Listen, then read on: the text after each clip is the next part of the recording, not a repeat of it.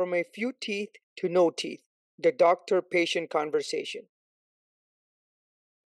I want to start by thanking our sponsors, Colteen, Oral Arts Dental Laboratories, and Romero Dental Seminars for making this case review series possible.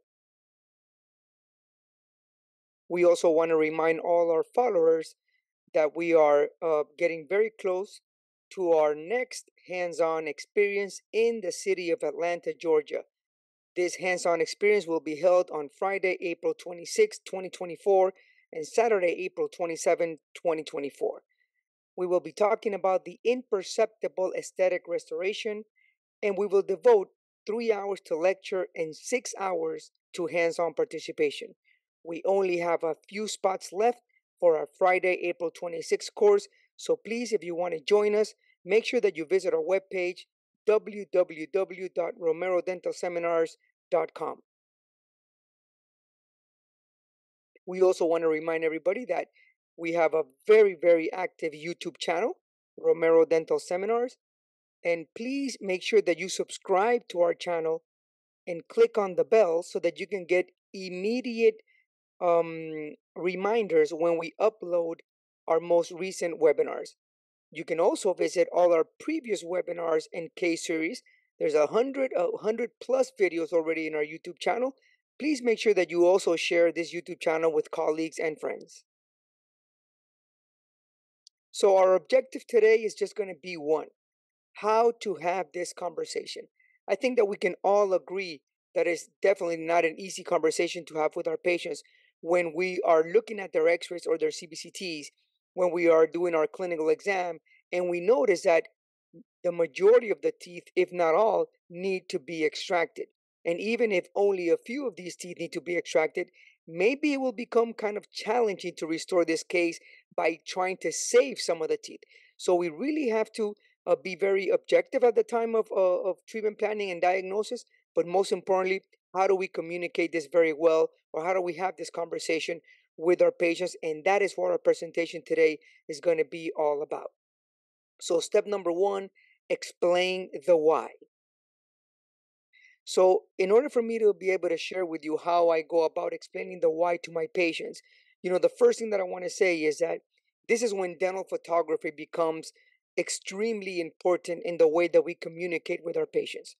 One thing for us is to just sit down and talk and show them some x-rays. Many of our patients, if not the majority of them, don't even know how to interpret x-rays, don't understand a lot of the things that they're seeing on the x-ray. But a completely different story is when we go ahead and share their own dental photography, their own intraoral photographies with them, or we share, just for explanation purposes, other similar cases to them and why we chose plan A versus plan B as a clinical option. So for this particular case, I want to share with you, and I want to walk you through the process of this case and how I go about sharing with the patient, my decision making, and why my recommendation would be towards one treatment plan versus another. I think that, as you know, if you grab 3 dentists and you sit them in a room and you show them all the same photos, and then you separate them and you tell them to, to try to come up with a treatment plan, we can all agree that we're gonna have 3 very distinct treatment plans coming out of each room or each clinician. And this has a lot to do with our way of thinking, our training, our philosophy of care. And these are things that are very, I can say, very related to specifically to each and every dentist. In my perspective, or in the way that I see dentistry, I tend to be very conservative. But there's so much things that there's so many things that you can do to try to save teeth. And then you have to put into perspective the financial aspect of trying to save those teeth. Is it in the best interest of our patient? Once you look at the financial aspect, then you say longevity.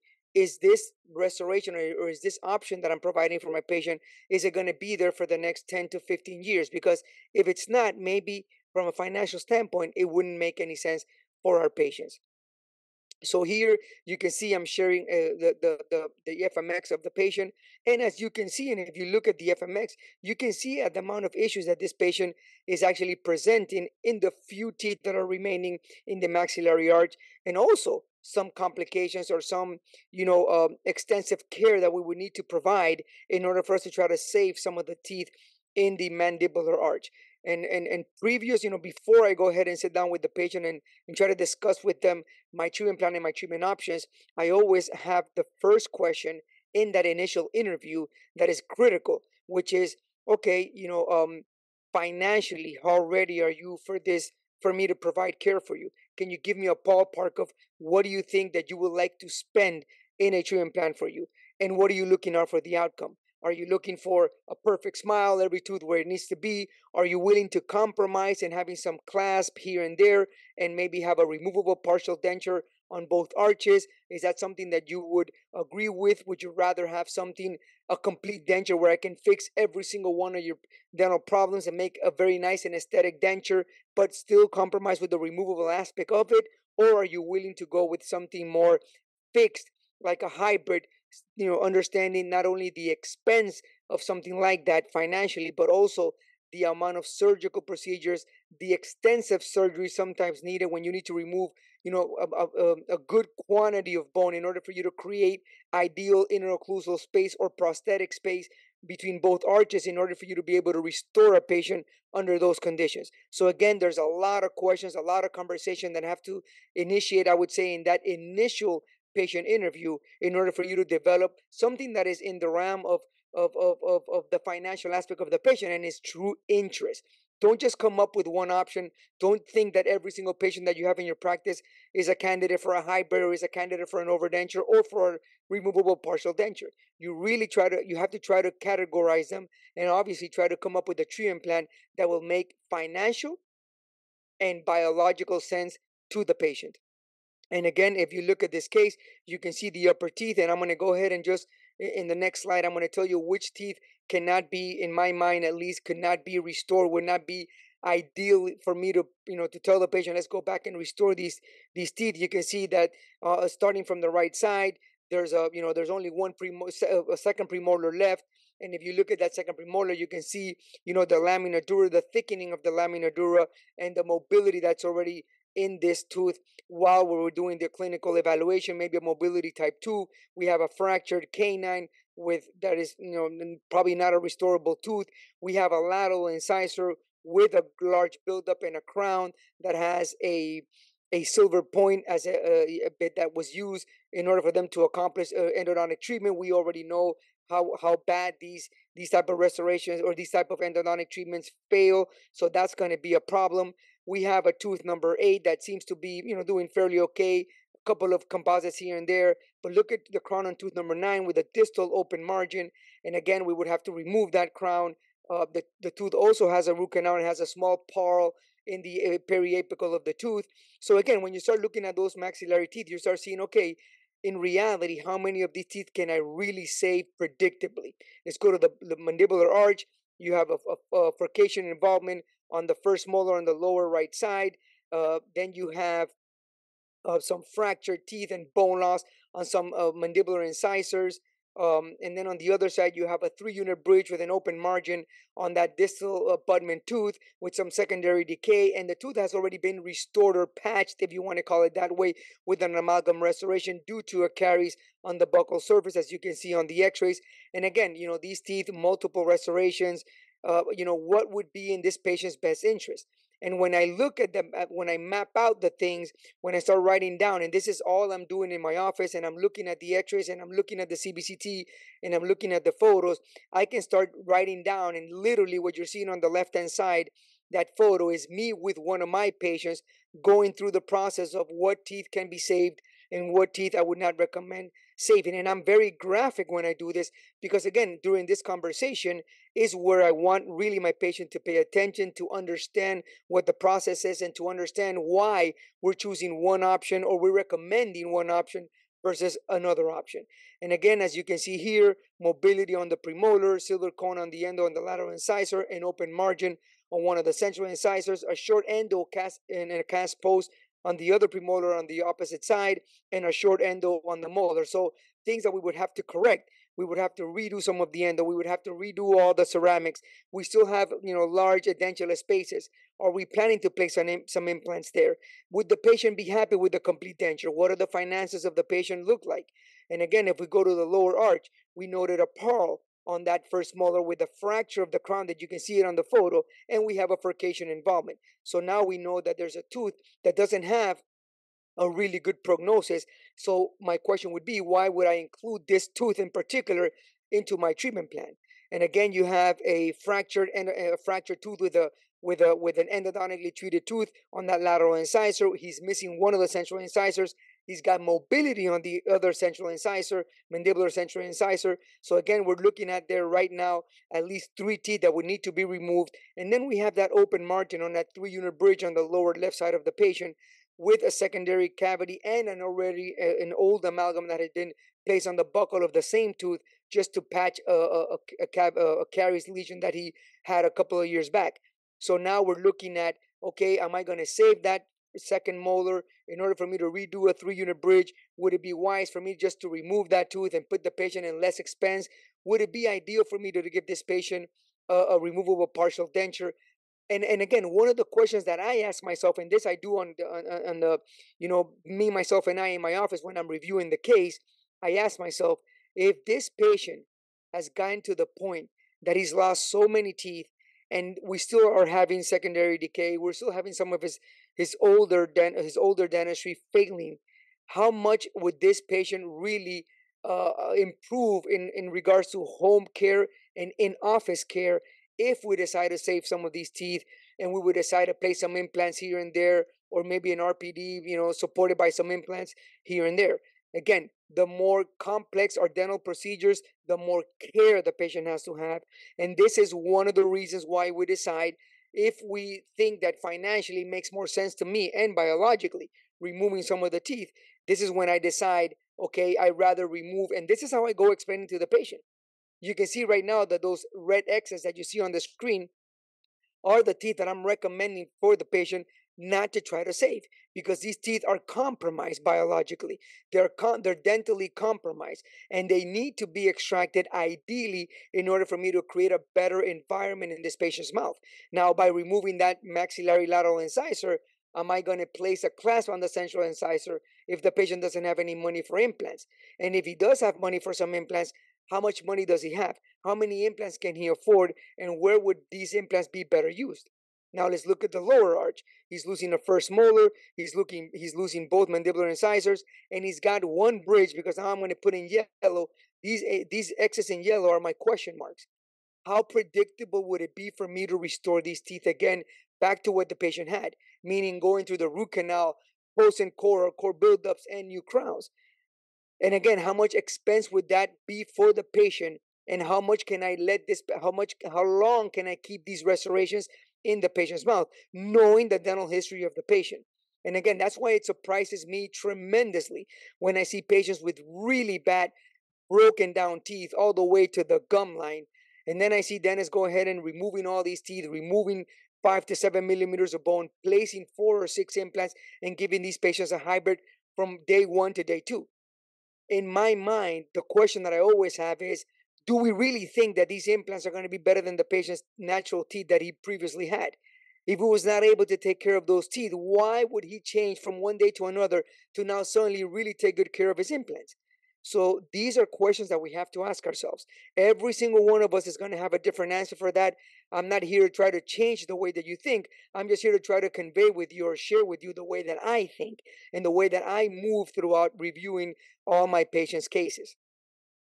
So my step 2 is going to be for the patient, once I let them know this is the reason why I would recommend removing these teeth, and I am recommending for this previous patient extracting all the teeth, and financially he can only afford 2 implants, so I'm going to give him a denture and an overdenture and a maxillary arch. I need to now explain to this patient how this is going to be done and what the outcome is going to look like. And again, these for me are critical topics that we need to sit down and convey to our patients, so that when they come into the treatment, they understand everything we're going to be doing. And one more time, dental photography is so useful for this. This is a different case, different patient. And again, financially also, a patient that was not able financially to add any implants to her treatment plan. So when I view patients and they tell me, you know what, doc, I just can't afford going that route at this moment. I'd rather just use, just go in a more simpler route.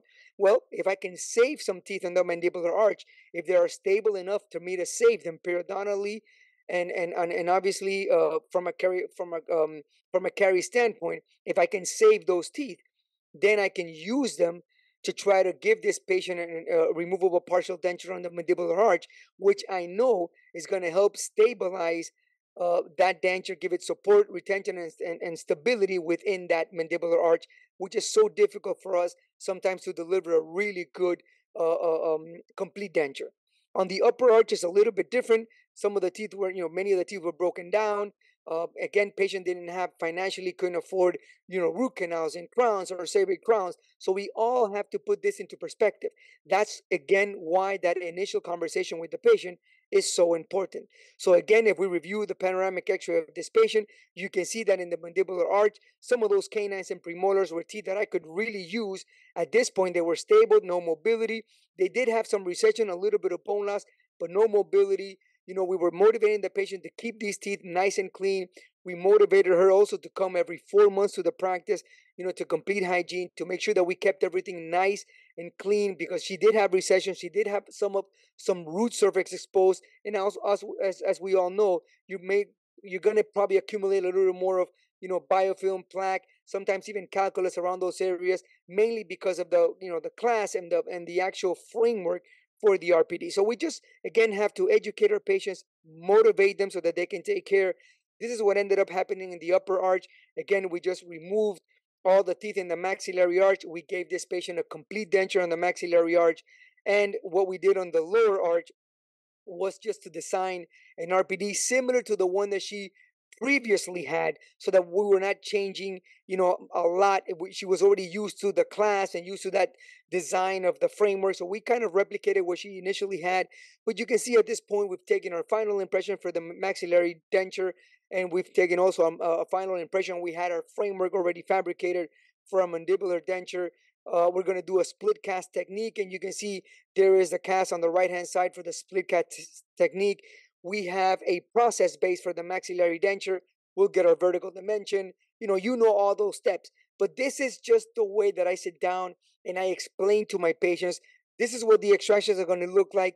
This is what the process and the steps are going to look like from the day that we extract your teeth to the day that we give you final dentures. And with the day that we deliver the denture, we like making these short videos. And these videos are so powerful. These videos are so powerful because you can see that this patient is having a really hard time to remove that maxillary denture. And when our new patients or patients that are going to go into these treatments see these videos, they say, wow, is that the amount of suction that you can accomplish with the denture? And my answer to them is yes. I can do it for any patient on the maxillary arch. And most likely today, there are very nice and good techniques to try to accomplish the same thing on the mandibular arch. Not saying that it's easy, but it's something that we can do. Now, for this particular patient, because we were able to save some of her mandibular teeth, we gave her a removable partial denture that we had designed for her, and that was good enough for her, and it gave her the nice stability, support, and retention that she needed for that mandibular prosthesis against this excellently performed maxillary denture that was so retentive that she felt completely comfortable with. And finally, in my step 3, I'm going to explain the sequence. I'm going to tell the patient, we already spoke to them on why we need to remove the teeth.